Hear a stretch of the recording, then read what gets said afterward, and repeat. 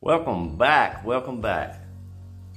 So in this episode, we're gonna start the disassembly process of this 283 and getting the transmission loosened from it. If we don't get started on it, we ain't never gonna get it done, so we better get to getting it. Welcome back to this episode of In the Garage.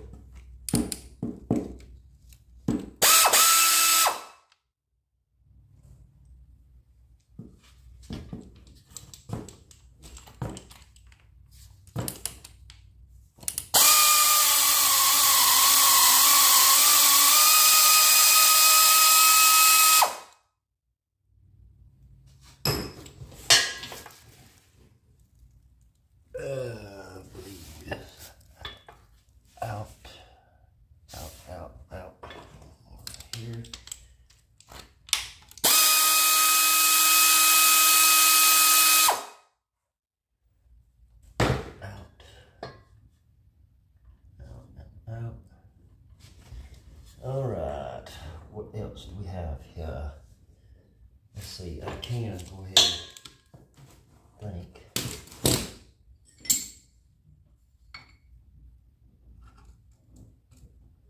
take this breather tube loose.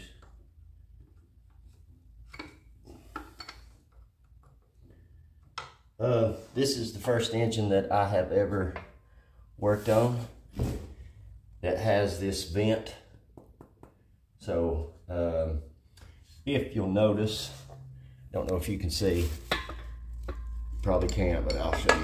This valve cover, nor this valve cover, has a PCV valve in it, positive crankcase ventilation. So the crankcase ventilation comes out the back of the block right here and just vents to atmosphere coming out here beside the bottom of the transmission. So we'll go ahead and get this loose if we can.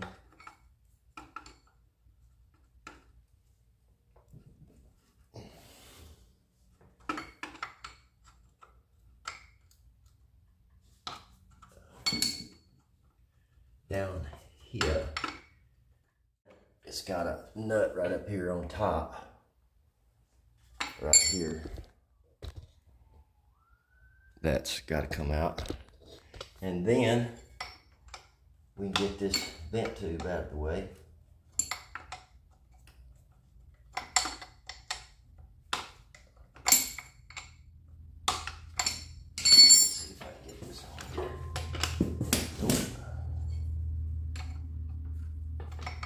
I'm impatient. If I have air tools, I'm going to use air tools. But air tool is not going to fit in here. One flat at a time. One flat at a time.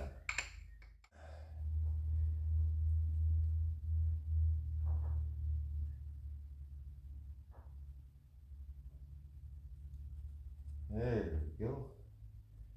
That, it's got a lock washer. Is it a 7/16? I don't know how good's your eyeball. Ooh, I believe it is.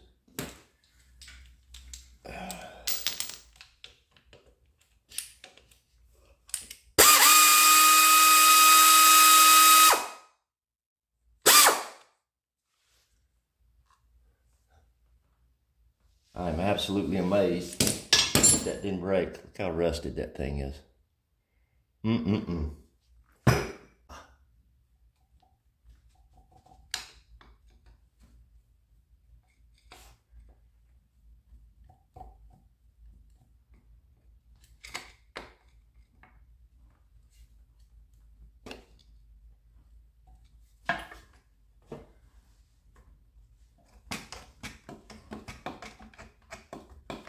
All right, there we go. Huh, one vent tube removed.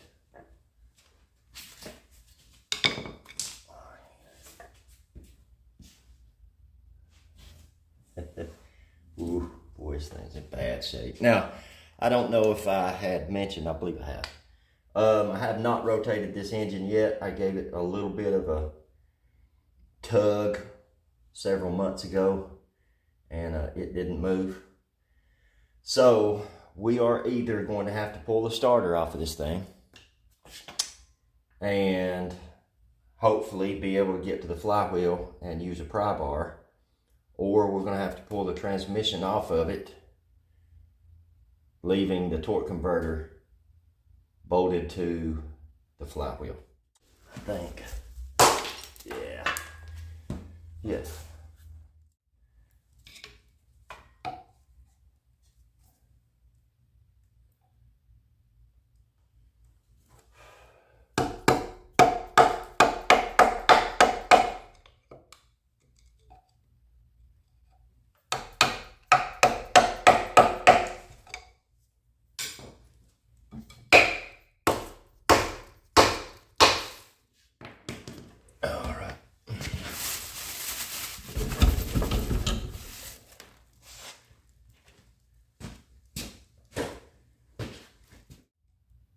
See what we got here.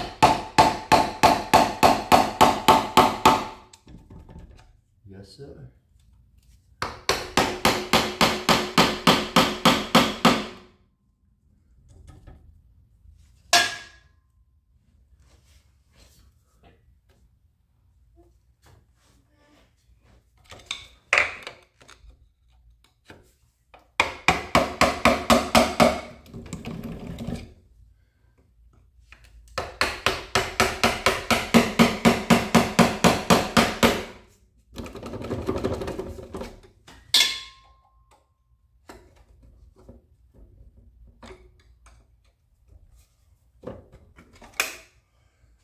All right, let's pry this thing back.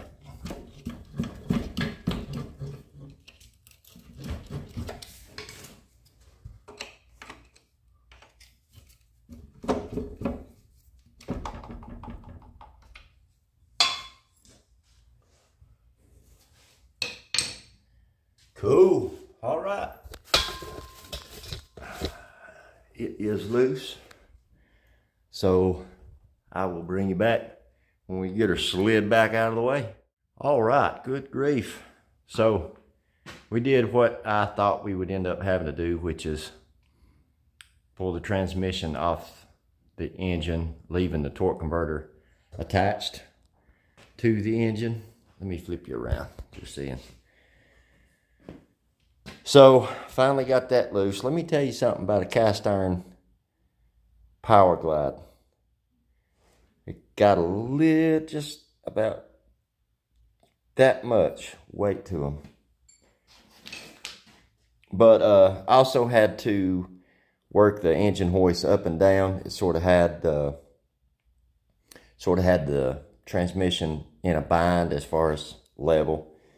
So once I got the engine sort of angled where it needed to be, then I was able to start seeing a gap. But initially I thought these bolts came out and this whole piece came with it. But after I got to looking inside the starter hole down there, I saw that the flywheel was encased inside that. So the flywheel obviously is bolted to the end of the crank, so I knew that wasn't going to happen. So I put bolts back in this and took these bolts out, and that was that was when I was able to make a little leeway. Finally got it out. It looks like a episode of Murder, She Wrote down there. But hopefully we won't make too big of a mess down here. I'm about done for the night. So I might come in here next go around and see about 3 gallons of transmission fluid all over the floor, but we'll deal with that if it happens. But anyway, I believe for tonight that's gonna do it. And throughout the week, we'll stay on this thing. And I'll tell you, transmission fluid in this thing looks phenomenal. So I don't know, maybe I might just clean up the outside of this thing and replenish the transmission fluid and let this thing go. I don't know, it may work perfect when they parked it. I don't know, but anywho. Right, guys, it's a few days later. We have had a busy last few days. I won't get into it, but we've had some personal things going on, and I have just not been out here until yesterday. But I spent the better part of yesterday. Boy, my voice is shot.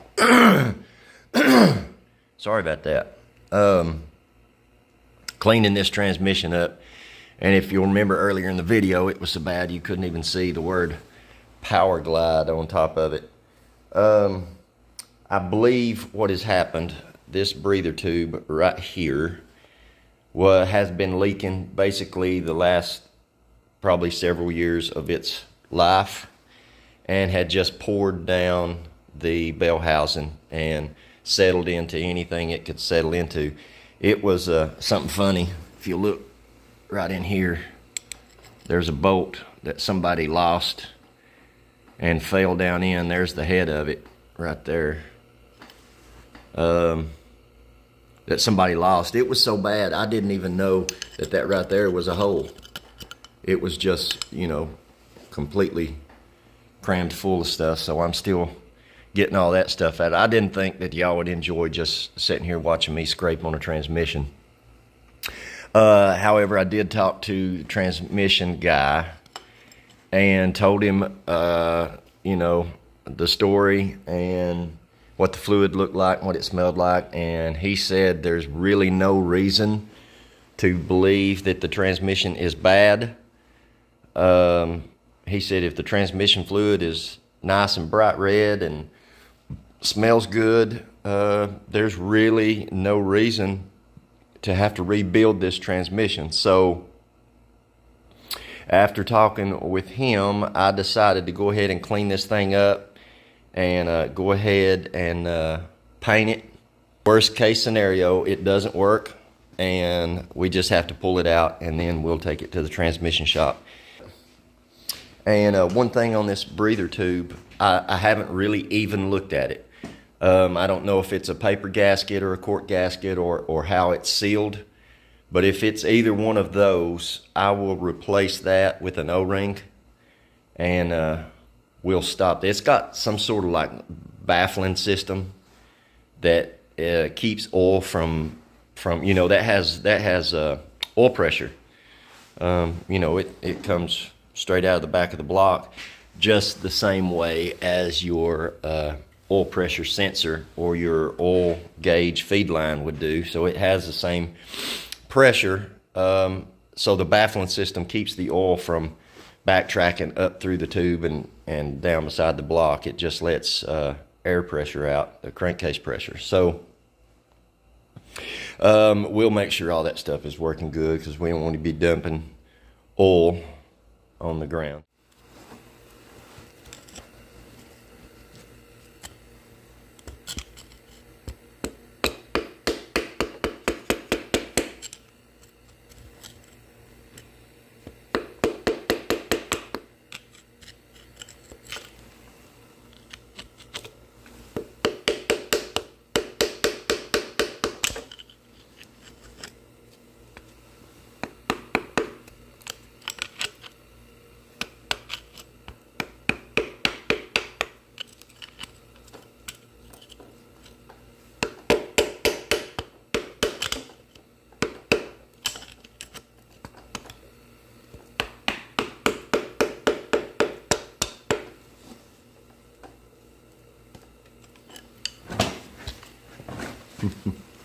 head of that bolt is stuck down in a bunch of grime.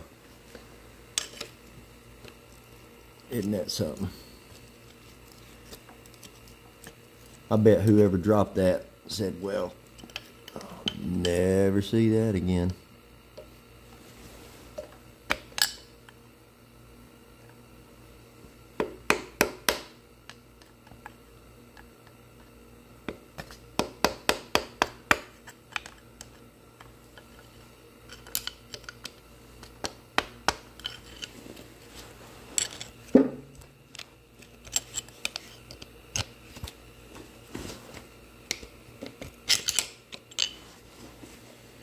Let me get this pick over here. See if we can get this up out of here.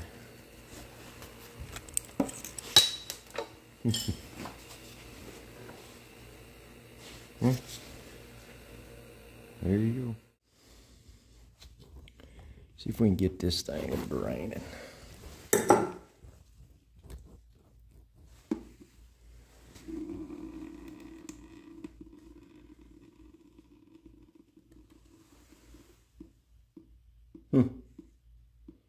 Well, it was very uneventful.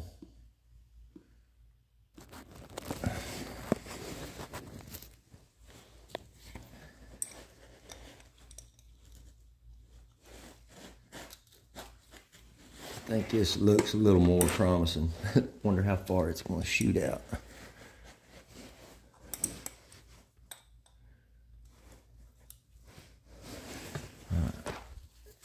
Let me get my bucket up here a little closer.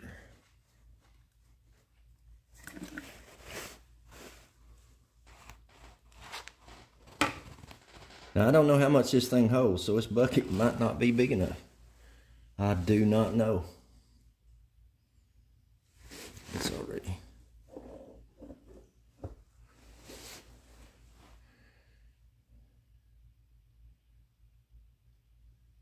Yeah, that transmission fluid looks great. No water.